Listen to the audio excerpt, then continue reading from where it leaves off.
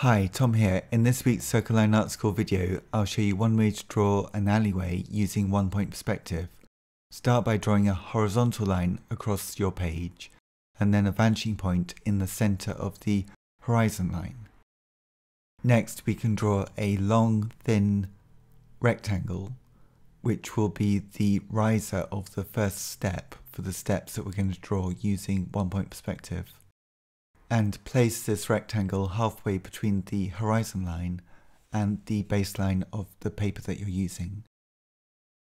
Then, using the vanishing point, we can draw a line from the bottom right corner of the rectangle coming towards us. And then we can repeat that on the left-hand side from the bottom left of the rectangle, again a line coming towards us using the vanishing point as a guide. Next, we can use the vanishing point again to draw a short line going towards the vanishing point on the right, and then another short line going towards the vanishing point on the left. So parallel lines that are receding all go towards the vanishing point. But then we can draw a horizontal line, because that's not receding, and that will make our first step. We can repeat the process now by drawing two vertical lines for the riser of the step, and then joining them with a horizontal line, and then using our vanishing point, which is in the center of the drawing, to find the two receding lines, and then connect them with a horizontal line. So now we've got our second step, and again we could repeat this several times. Each time the steps, as they're getting further away from us, the vertical line of each step needs to be a little bit shorter because things are getting smaller as they're going towards the vanishing point. And all of the receding lines need to go towards the vanishing point, and the horizontal lines stay horizontal. Once you finish the steps, we could draw a vertical line from the top right of the back step and the top left of the back step to make a doorway.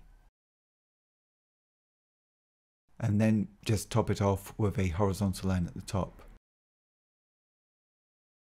I think I'll divide this doorway up into a smaller door, keeping the horizontal lines horizontal. And then above the door I might make another shape for a fan light, a sort of window which is above a door.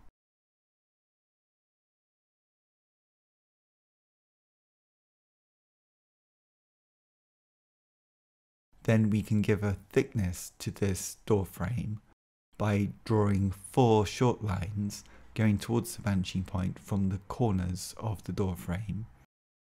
Next, we can draw two vertical lines either side of the doorway, and then a horizontal line at the top. And this will give a thickness to the door frame. And then with the window light, we can add a thickness at the top by doubling up the top line too. We can make the horizon line look darker where it is visible through the door frame, and then either side of the door frame going up we can draw a vertical line, one on the right and one on the left, to make this into an alleyway. Next, I think I'll add a small rectangular window above the door frame. Now this window is above the horizon line, so we're looking up upon it, and therefore we can give it a thickness. We'll be seeing the left and right side of the window and the top.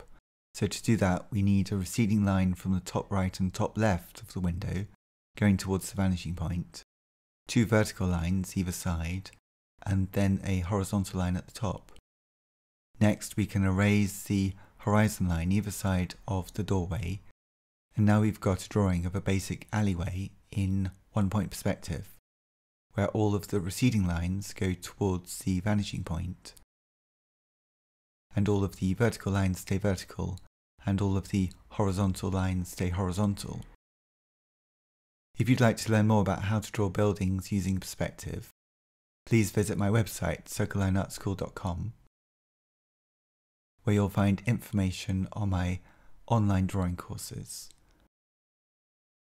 On the right-hand side of the alleyway, we can use the vanishing point to draw lines which are receding to the vanishing point, but then coming towards us and getting wider as they come towards us.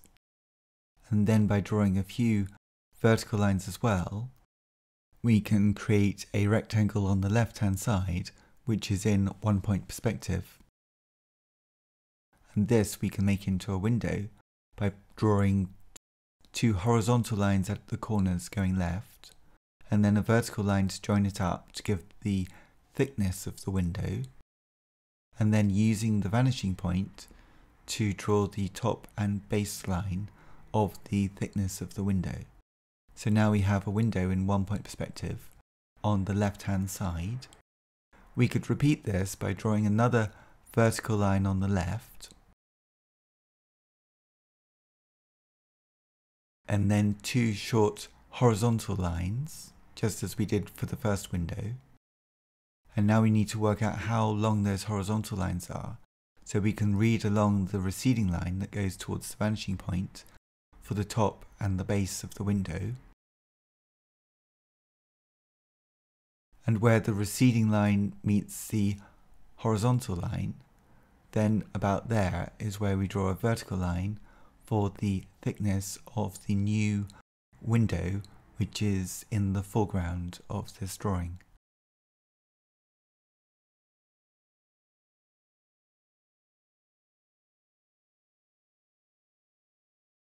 So now we have 2 windows in 1 point perspective on the left. Next, I'll extend these 2 receding lines to the vanishing point a bit.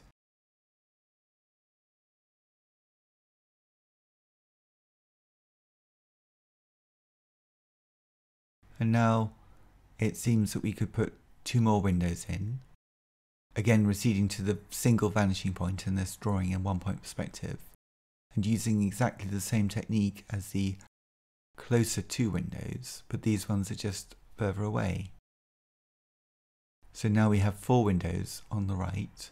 We can draw some detailing. So because the wall on the right of this alleyway is in quite dramatic perspective, the lines are going to be converging onto the vanishing point in quite a dramatic way, particularly as they go towards the top of the drawing. On the right, we could draw a receding line as an extension to one of the steps, and then perhaps a receding line towards the top of the door frame as well. Through the door frame, I think I'll draw 2 tree trunks and some simple cypress trees. And then I think I'll add a little bit of tone. For this drawing I'm using a 4B pencil, and I want to keep everything quite simple. So I'll just add a little bit of tonal values using the side of the pencil. I think perhaps these trees need to be quite dark eventually, so I'll give them a mid-tone for now, and maybe darken them up a little bit later on. Now I've introduced some tone, I need to work out where else I want to have shadows. So once you've drawn the trees, which are big trees but they're in the distance and they're behind the door frame of the alleyway that we're looking at, then I think all of the surfaces which are face down could be the darkest tone. So the top thickness of the door will be the darkest tone in the shadows. And then either side I'll draw a mid-tone, maybe slightly darker on the left hand side.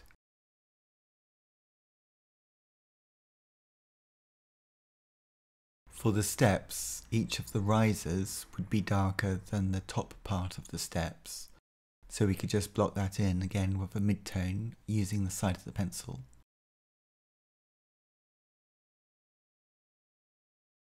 Next, look at your drawing and think about where else to add some tone. Do it step by step. So the top of the windows, the top thickness of each of the windows could be a dark tone because it's not catching the light, and therefore will be in shadow.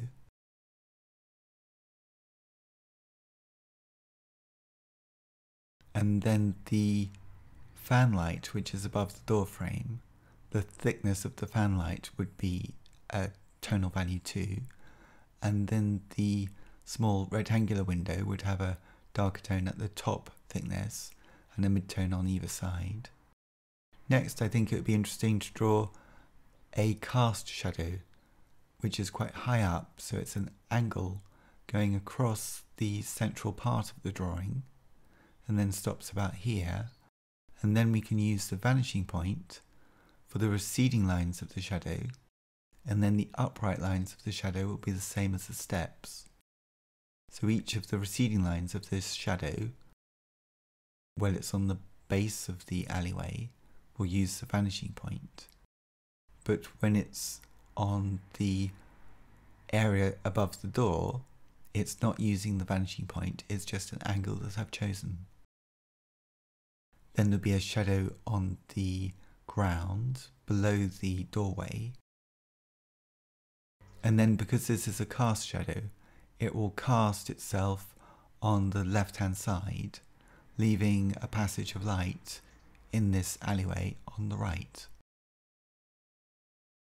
And then moving along, the middle part of the drawing, we can give a flat tone to the cast shadow on the left, but not where it has the windows or the door frame.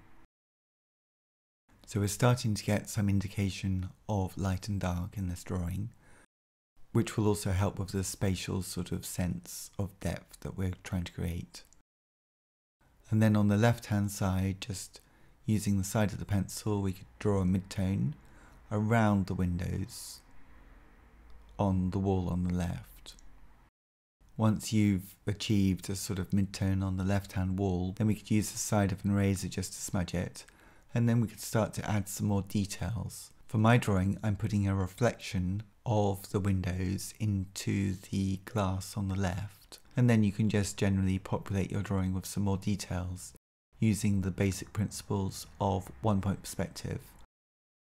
You might like to place a window on the right hand side too. We use the same technique as we did on the left, using the vanishing point for the receding lines. I hope you find this drawing useful for your own drawings. Please visit circlelineartschool.com to learn more about how to draw from scratch. Thank you very much for watching, and see you next time.